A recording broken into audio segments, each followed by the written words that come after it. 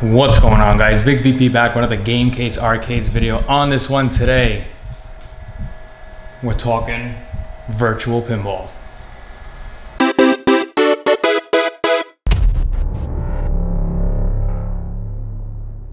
So I said it in my past videos, I am going to start doing my own virtual pinball cabinet. This is going to be my own personal cabinet for my personal use.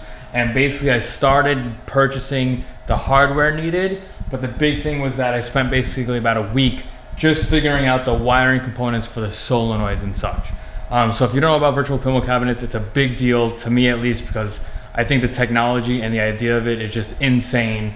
You basically got a TV screen set to landscape mode, and it could play about 400 to 500 pinball tables and more. So I'm dying to do this project, but I didn't want to do a regular, just plain old virtual pinball cabinet with a screen. I wanted to do force feedback. So I'm talking solenoids, I'm going to do the strobe lights, I'm going to do the beacons, shaker motors. I'm planning to do a lot of that in this build. So when it comes to like virtual pinball, in all honesty, there's two main people that are at least explaining virtual pinball and how it works.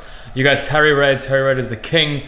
I want his pinball cabinet. You should definitely check his out. And then you do have also Mr. Frenchie. Mr. Frenchie is an awesome guy, basically giving you very detailed, in-depth ways of setting up stuff. Maybe I'll do the same, but I'm not going to call myself an expert. But just following their guides, and again, it's a lot of guides. I mean, you're talking like 4 to 5 hours worth of just videos watching.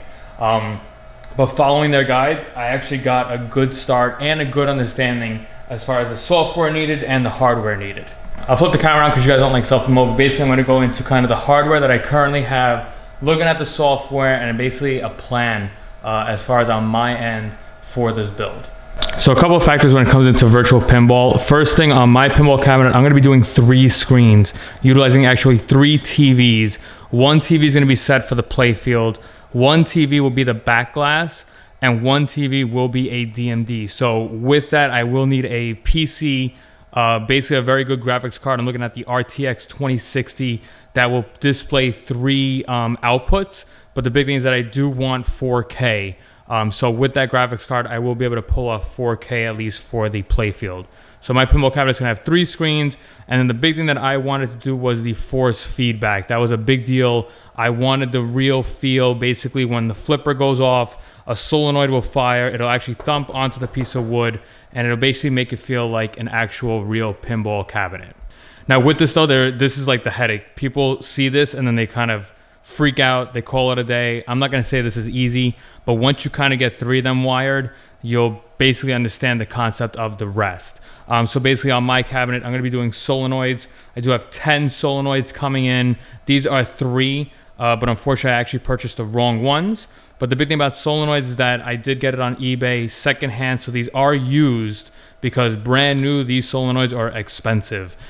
These specific ones, I spent $5 a solenoid, but unfortunately I bought the wrong number. So I'm not going to say they're wasted, but I'll probably find someplace else in the cabinet to use them. Might be able to use like 2 of them for the slingshots, but I do have the correct ones. Basically, anybody that actually wants to know it. So I purchased these. It's the 3RH1140s, 2BB40. The real one that you do want is the 1BB40. I did notice that with this, there's no terminals, like there's no screw terminal to keep this wire in. So gravity right now is holding this wire in, unless I actually hard solder it. Maybe that's the difference. I don't know what it is, but at least it's a good way to get my feet wet on this. So I do have 10 of these. There's gonna be 10 in the cabinet. Apparently with, you know, force feedback, 10 is the biggest that you could do, and it's the most common. So I'm going all out. As far as other stuff, as far as toys, I'm going to be doing beacons, strobes and flashers, and also RGB lighting, and possibly the gear motors and the blower fan. But other than that, I'm not going all out with that. People put bells and chimes. I'm not in for that. I'd rather keep it visual for that. The big thing as far as when you do start, as you can see right here, this centerpiece right here is the heart. This is the biggest thing that you do need. We do have 3 separate power supplies on this. I have a 24 volt, a 12 volt, and a 5 volt. The solenoids need 24 volts. That's on its own power supply. I forgot if I'm doing 5 volts for the LEDs or 12 volts, but basically everything needs a power supply and it also needs a certain voltage. So once people kind of see this, they kind of get scared. It's really not that bad. I'm not calling myself an expert, but just getting these 3 wired up, I feel totally comfortable with wiring up everything else. The only big thing is that you don't want to blow stuff, so you definitely don't want to connect, for example, a strobe light into a 24 volt if it can't handle 24 volts, because it'll literally explode. But that you got to do at your own risk as far as electrical and all that. Basically, as far as controls, I do have an LED whiz. This has 32 ports, so essentially I could control 32 toys. I believe the count on mine will be 16 to 18 toys.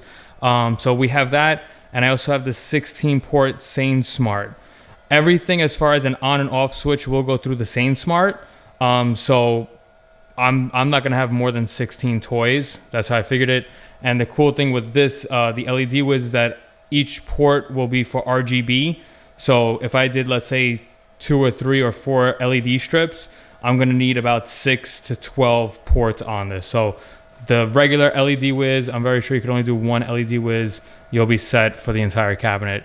I'm talking nerd talk, but I spent a lot of time. We got fuses in between the LED whiz and the Sane Smart so that the LED whiz don't blow up in case I mess up something. As far as like test bench, this is perfect. I mean, I've been playing with it. Yes, I only have 3 solenoids out of 10, but so far the results on this are spectacular. I'm loving every second of it. Now again, for me, my virtual pinball cabinet will be based off of the Simpsons Pinball Party. Artwork and everything, I'm gonna be doing it on that. As far as my monitors, I'm gonna go with a 50-inch playfield, 32-inch back glass, and a 22-inch DMD. I've seen people with pinball cabinets like you get from Game Solutions or like the VP forums, and I'm sorry, I'm not a fan of big back glasses with big black shadows. Like, I can't stand it. I want everything clean, basically frameless. I don't want to see any of, you know, the black panels and stuff. So that, again, is all going to be custom made by me. But as far as real quick, a quick test run, again, I am basing my cabinet off of the Simpsons Pinball Party. So this is the only table I want to use to test. And you can see real quick, as far as like DMD, I got the color DMD on this. Software on this is not easy. It is very time consuming, but right now I am like legit ready to use this laptop as my test, or really the PC inside the cabinet for now. And I could literally build the cabinet, get the TVs and such. The last step will be basically getting the PC. I'll be brutally honest, the PC is gonna be priced out to about $800 to $900.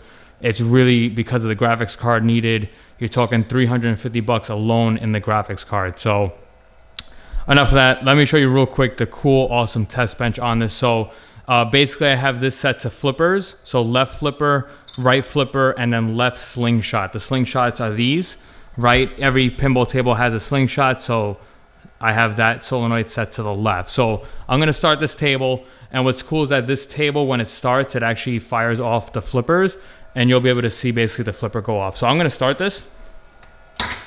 And as you can see, it just fired off. So I could literally use the flippers, and as you can see, what I really like, that's why people do like these this company for solenoids. As you can see, like, I am literally firing this, and there's no lag on it, so it's really great. And again, as far as we could play it,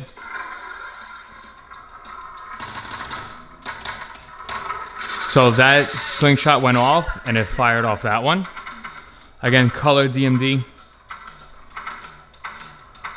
And again, basically that right there, it just fired off one. Like, these would be another set of solenoids inside the cabinet. In the back, there's gonna be more solenoids. So again, it's gonna be insane how this is. Again, test bench on this.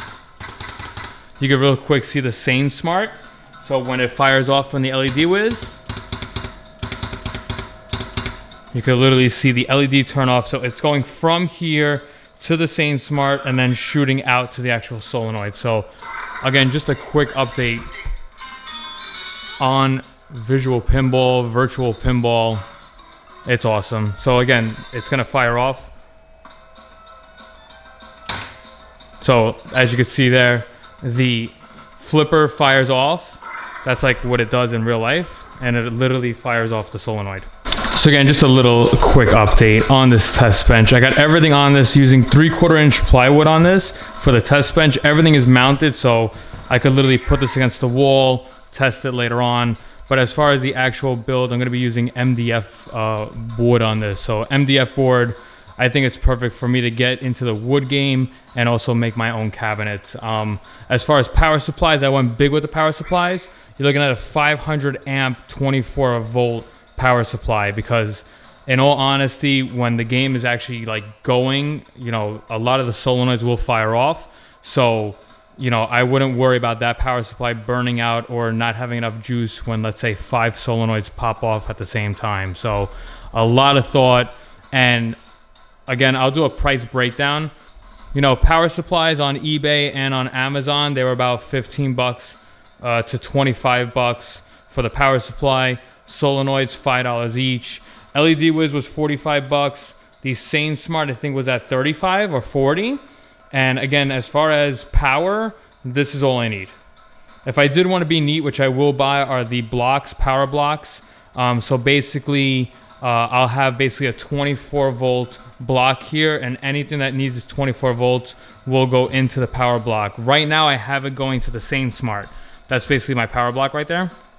I do want to keep it clean. I'm going to put power blocks and such. So basically, a bunch of wires will go into a block. This again was test purposes. As far as power, I literally have one outlet, and as you can see, I daisy chained power into the power supply. So inside the cabinet, I'm going to be leaving the power supplies just like that, side by side, and then again wiring it up correctly. There you guys have it. Virtual Pinball. Literally got the program running. That was again another pain in the ass. I got color DMD. I got Doflinks working on this, and right now, in all honesty, the next step is waiting for the rest of the solenoids and possibly cutting some wood.